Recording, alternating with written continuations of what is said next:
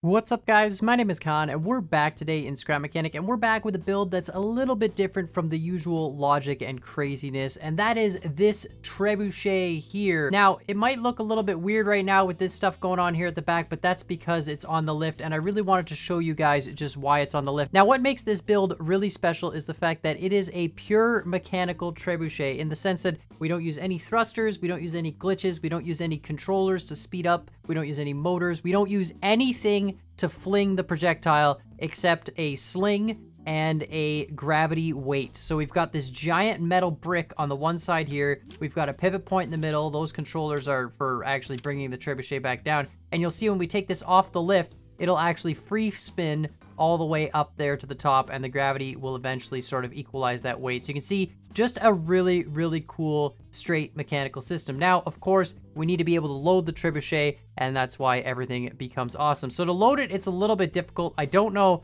how I'm going to upload this to the workshop because it's going to be very difficult to explain to people, but we've got, first you press the blue switch. Now that activates those controllers there, which will swing the entire arm down. It's not exactly realistic. In the old days, they would use ropes, but this is a mod-free build. I didn't want to use any mods for this build. I know it's been a while since we've done a build without any mods at all, and I decided, you know what, let's do a pure vanilla Trebuchet just to prove to everyone that, you know, we don't necessarily need mods to do some cool stuff in Scrap Mechanic. So we pull the thing down with the blue switch, and then we press this dark red switch in the back, which you'll see will raise this bar up. Then we press the light red switch, and that'll bring the bar over top, and you'll see it'll lock the Trebuchet in place. Now, we want to leave that blue switch on for now, but eventually we'll get rid of it. Now, of course, we need to actually sling this hook piece onto that little post there. If you guys know how real Trebuchets work, they work with a sling, and they have two ropes basically. And on the one end, you have a rope that flings off the end of a peg, that peg there. And when it flings off the peg at the top of the arc, it releases the sling, which in turn will release the projectile. And that's kind of how they work. And I really wanted to duplicate that in Scrap Mechanic. So of course, we've got these free floating bearing chain things going on, and it's pretty good stuff. So we get ourselves into this position, and then we press this orange button, and that deploys this weird piston thing. It's got this weird sort of shape to it, but that shape is done on purpose to do exactly that. You see, catch that hook. Now we press the dark red, bring the whole arm back down to give us some slack back in the chain. Then we press the yellow and orange switches, and that'll, you'll see, bring this up and sling it over. This was the first big objective because, of course, in Scrap Mechanic, you can't exactly weld stuff, so I didn't have a way to free swing that on, so I had to develop this entire system. Now, of course, you might want to actually get your hammer out. Sometimes you need it to sort of push stuff into place. And then we hit the green switch really simply, and this will rotate the whole thing, and it should drop that chain just like that onto the peg. Really, really awesome. Then we can press the orange switch again and press both of these and just leave that sort of out there for now. Now, we're not done because we want the Trebuchet to be under tension. If we were to just launch it from this position, what would happen is this would go shooting off that peg, and it wouldn't actually bring the sling with it. So we want to put it under tension. So what we do is we hit the blue switch, which releases the lock, and then at the same time, we release that. So you can see it brings the arm up, and it'll actually bring this peg down into the firing position. The blue switch not only releases those locks there, but it brings the peg into the straight position. You want it at a little bit of a straight position, so as this thing gets pulled up, this little sort of chain piece will eventually slide off that peg, hopefully at the very top of the arc, which will in turn release our projectile. Now, of course, we can add our projectile, and now we're good to launch the projectile. So we've got everything set. We've got the lock off. We've got this extended out. You want to keep it in this raised position so the Trebuchet is constantly under tension. If you lower it, rest that on the ground, most likely it's not going to fire correctly. And then, of course, when you press this light red switch, it'll deploy this piston out, release this, and the whole arm will go. So in 3, 2, 1, and there we go. You can see, look at that. It actually releases the chain right off the end, and it launches the projectile. Now, you'll probably notice that the projectiles don't really go that far. There's about a million ways in Scrap Mechanic to launch a projectile. There's the flipper glitch. There's, you know, thruster-based systems. There's catapults that also use pistons without the flipper glitch. And you could, of course, do the spud gun shooting momentum transfer stuff now with the new update. But this is the coolest mechanical build I think I've ever built. I mean, the differentials are cool and they're obviously fantastic, but this Trebuchet took a lot of work and a lot of effort. And the reason why is because I really wanted to mimic that pure mechanical Trebuchet aspect. I mean, it's just so cool to me to to be able to actually make something that's, you know, a real life system in Scrap Mechanic. Now, of course, you know, sometimes it's a little bit difficult to load. So you can see here, it's not lined up. So we'll just hit this with a hammer and still not lined up. So we can bring that over. Oh, perfect. I'll try and include some instructions on the workshop on how to load it, like the steps. The reason that all the switches are different and manual and not automatic is because sometimes you kind of have to flick certain switches back and forth. Scrap Mechanic physics don't always do the exact same thing every time, but you know, sometimes they do. So here we go. We'll actually load our projectile here. Now we're going to leave it attached for now, but it'll just be a little bit easier. Then of course, bring this down to create some slack, and yellow and orange there. Bring this up and over. This is honestly the coolest thing. And then of course that green one, which just rotates. And you'll notice too, the green actually lines up right perfectly, you can see, so it doesn't actually leave a gap. So there's no way it could slip off. It's always going to be there. And that way, if the rope gets stuck, for example, and it doesn't fall down, you can just smack it like this with your hammer and it'll actually knock it down to the position of the arm. So that's really good stuff. Then of course we want to do this, bring it back out of the way and just drop that back down. Perfect, no problem.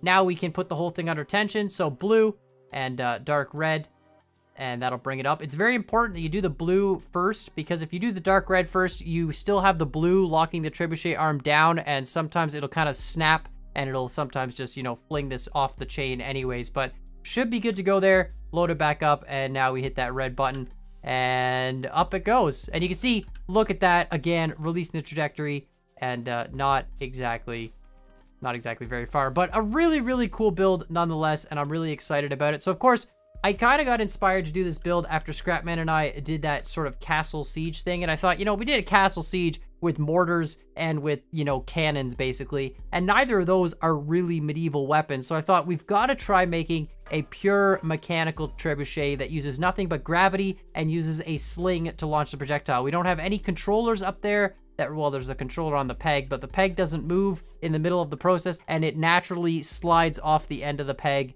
with just the momentum of the entire trebuchet. Since the beginning of Scrap Mechanic, I've always wanted to do this build, but I've never really had the time, patience, understanding, or pretty much know-how to actually do this properly and make it a pure mechanical trebuchet. I originally created this with the intent of firing 2x2 explosives, but I haven't actually shot a single 2x2 explosive yet. Now, I do have this saved on the lift, so we're going to try and do it with a 2x2 explosive. So there we go, we've got our explosive, and we'll try and load this up. So let's bring this back down.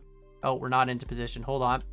Bring that over, perfect. Bring this down, all right, and then bring it forward and up. And hopefully we can sling this whole chain up and have it launch an explosive just as efficiently as it did the wood block. I have a feeling when it hits the top there, it's gonna just explode. Like this part is gonna hit the explosive and just cause a real problem, but we'll see what happens. So let's just drop the chain off. I love this, by the way. This system to load this chain took forever to figure out. And I know it looks super simple, but just coming up with the design for this, it's very specific for a reason. It has to be able to lift this sort of thing out of the way, the platform out of the way, as well as load the sort of hook piece and catch it all and do it consistently. So it did take a lot of effort, but I think it's really, really cool. And I really love this build. Now, of course, this is the most inefficient way to actually siege somebody in Scrap Mechanic, but here we go. Our explosive is settled. Our sling is in the right position, and everything is set, and here we go. Oh my god, it actually worked. Are you serious? We actually sieged. Okay, this is kind of deceiving. How far do we actually shoot? You know what? Let's aim the other way, because obviously we're shooting into the canyon. It's a little bit difficult to judge the positions. I'm sure I'm not the first person to have come up with this kind of a build. I'm sure there's a ton of other people who have done pure gravity trebuchets. I haven't really checked on the workshop, to be honest. I probably should. And I would be very curious to see other people's pure gravity trebuchets. And oh, look at that. That was clean. We didn't even have to do anything there. It just naturally laced itself up. Sometimes that'll happen when it comes back down. You get lucky and the hook gets caught. Otherwise, you have to use the loading system. But if that happens, we can actually just, you know, do this and put this here and hopefully have room. Look at that. Perfect.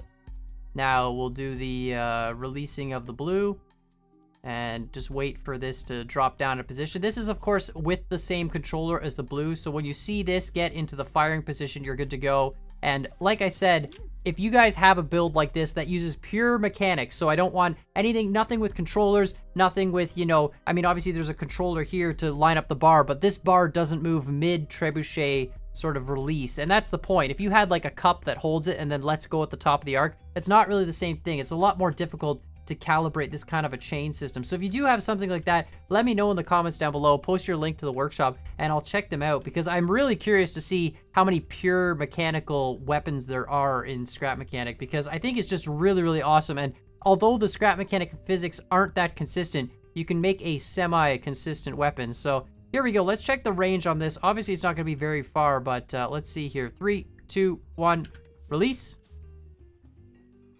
I mean, that's pretty good.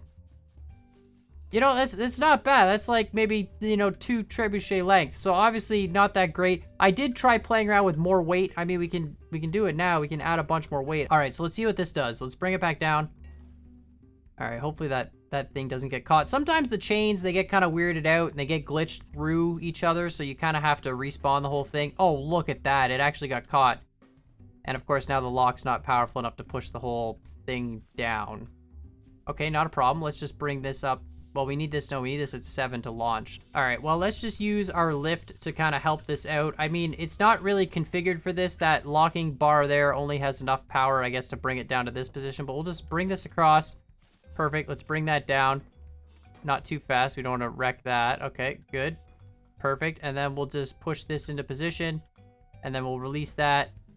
Excellent. It's definitely got more tension, I feel. I don't know if that's the right word. Maybe I'll upload it with this extra weight on it. If it works, I'll just calibrate the lock a little bit. But here we go. We'll release the lock, and we're good to go. And 3, 2, 1. Oh, I didn't wait for the sling. I didn't. Oh, well, that definitely went further. I didn't wait for the sling to straighten out, though. I should have waited for the sling to straighten out. Let's do that again. Now, it might slide off the end there. I'm not sure, depending on how much this weight affects it, but we'll see if this gets us a further distance now that we actually let it go to the right, you know, firing bar position. So here we go. In 3, 2, 1. Oh, that's definitely better. That makes such a difference. I mean, not much. So I'll definitely upload it with this extra piece here. I'll have to reconfigure the lock to actually make it work. All right, so 15, and we'll have it go a little bit slower, bring it in, and then bring it back down. All right, excellent. Now let's see if we can actually load this. We're kind of pushing ourselves. The trebuchet is just too low to the ground. That's fine. So let's up, back in. Now, see, it can't load it because of this now. See, this is the problem. Oh, wait, hold on. We can fix that too. 13, is that the right, maybe the right height? Hopefully we can do that. Bring this back. Perfect. Perfect, that might be actually the right height. Okay, not really, but you know, it is what, it's not exactly perfect. Oh, there we go, that works. I guess you just back it up. You know, that'll work actually. Let's put this at 12, I think. One lower, just to make sure, and then bring all this down and out of the way, and then we'll load up our particle. So I'll upload the trebuchet like this. I think definitely with the extra weight makes a huge difference in terms of launchability. But of course, let me know what you guys think in the comments down below. If you have a trebuchet that uses pure mechanical systems, I'd love to see it. So of course, post those links in the comments down below as well. I'm really excited by this build, but here we go. We'll hit that. Good to go. And 3, 2, 1. Oh, I didn't wait for the lock to come undone. I'm an idiot. So here we go. We'll release the lock. Wait until this pin gets down into firing position. There we go. Perfect. And 3, 2, 1. There we go. Look, oh, that one actually exploded. See that? It actually hit the projectile in midair. Check this out on the workshop, you know, download it, siege your friends in possibly the most inefficient way. I mean, if your friend can't notice the fact that you've got a trebuchet, you know, 10 feet from his base set up to try and siege one tiny little explosive at a time, then I think he probably deserves it. But I mean, this isn't one of those builds that was meant to be practical. It was just sort of meant to be cool and awesome and really trying to be realistic like we've got in real life. So of course, let me know what you think, and while you're at it, hit that like button, hit that subscribe button. And as always, I hope you guys enjoyed this video, and we'll see y'all next time.